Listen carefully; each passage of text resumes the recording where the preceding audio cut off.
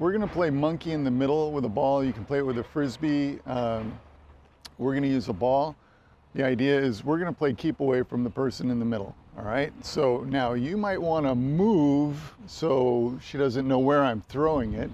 Okay. And I may do a fake that way and throw it that way.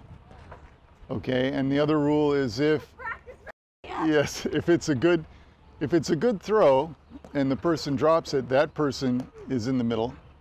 And if it's a bad throw, the person who threw it is in the middle. So let's do this for let's try another one. Okay, so you've got it and you're going to throw it to me, okay? And she's going to try and get it.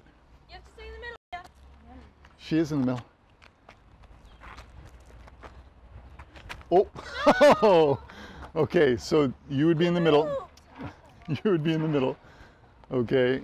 And we're not going to play a lot of this. I think people get the idea. All right.